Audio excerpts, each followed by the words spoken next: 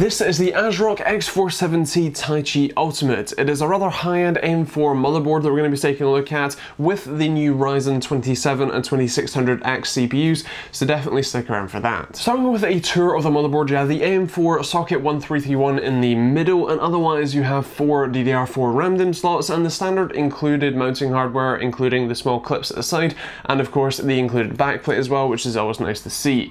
You also have an 8-pin and a 4-pin CPU power connector at the top left and a couple of fan headers at the top right. Just below the CPU socket you have a rather large M.2 heatsink.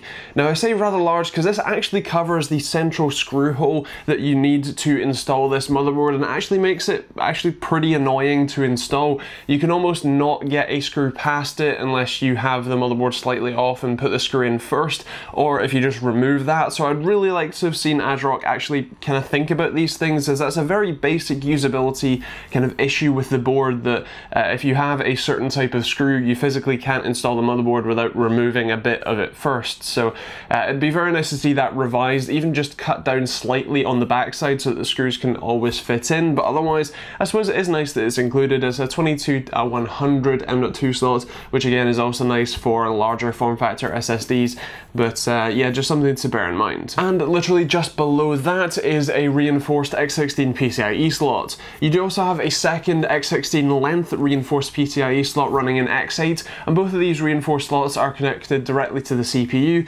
whereas the rest of the PCIe slots, including the X16 length one at the bottom, all run through the chipset, which is an X4 PCIe connection, so that all gets shared. Now you do actually have a second M.2 slot underneath the sort of second X16 slot that goes to the CPU, and this M.2 slot, again, as far as I understand it, goes through the chipset, so bear that in mind, although you can still run NVMe RAID with this, and it should have some pretty decent performance as well. One of the nice features that ASRock have clearly been thinking about with this motherboard is actually a couple of headers right next to the CPU sockets.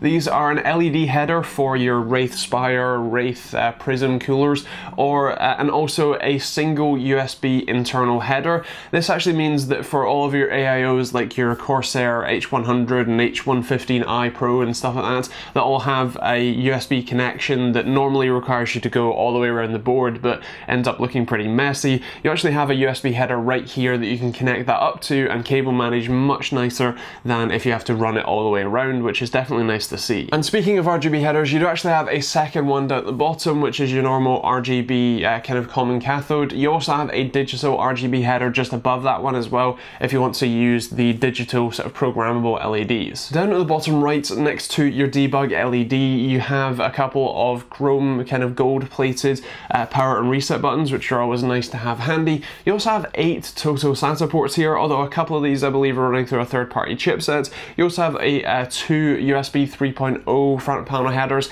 and the new 3.1 Gen 2 front panel header for Type-C and stuff like that, which is definitely nice to see. You do also have a pretty nice audio solution here, although I would mention that the days of the completely split PCBs with LEDs down the middle do seem to be disappearing, as both the Gigabyte board, I believe even the ASUS board, and this one all have somewhat separated PCBs, and there are definitely some lines here that separate certain elements, but you don't have that whole split that looks like they've ripped off a full side of the circuit board just for your audio circuitry.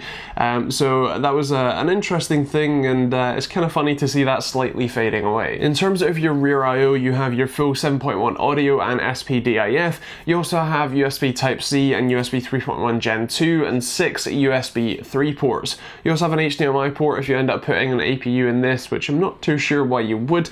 You also have your Wi-Fi. You also have a PS2 combo port, which can be useful, especially for kind of pro overclocking. And of course you have your Gigabit Ethernet, which is an Intel controller, and you also have a second Gigabit Ethernet using the Aquantia controller, who makes some pretty nice overall kind of networking solutions, including some relatively cheap 10 gigabit solutions, although sadly this one isn't. So I think that's enough of a tour for the board. Let's take a look at the BIOS. Now this one is kind of a mix between the more standard, almost original looking Gigabyte BIOSes and the more kind of user-friendly ASUS MSI BIOSes, and it sits quite nicely in the middle.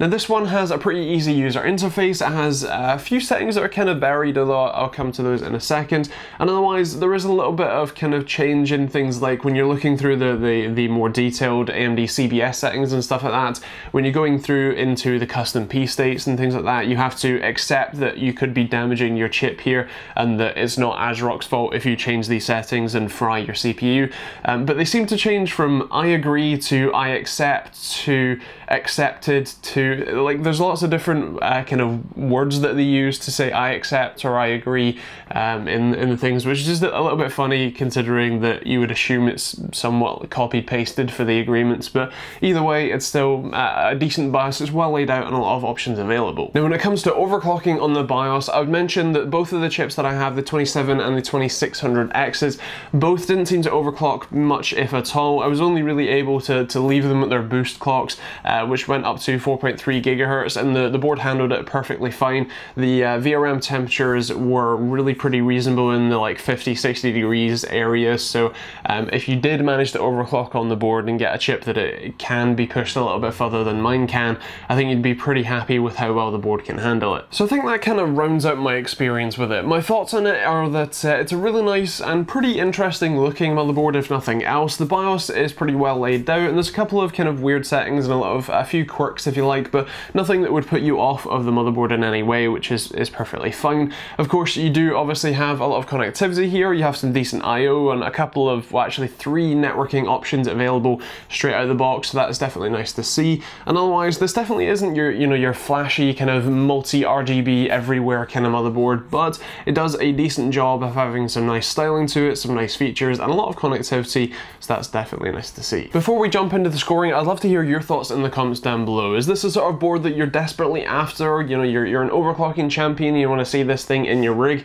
or are you more the sort of flashy RGB, or do you just want a more budget offering? I'd love to hear your thoughts in the comments down below. So moving on to the scoring, for me this is going to be a 4 for 5 for money. It's going to be a 5 for performance and a 4.5 for functionality. In terms of styling, it's going to be a 4.5 and a 4.5 for TechteamGB score and a Gold Award.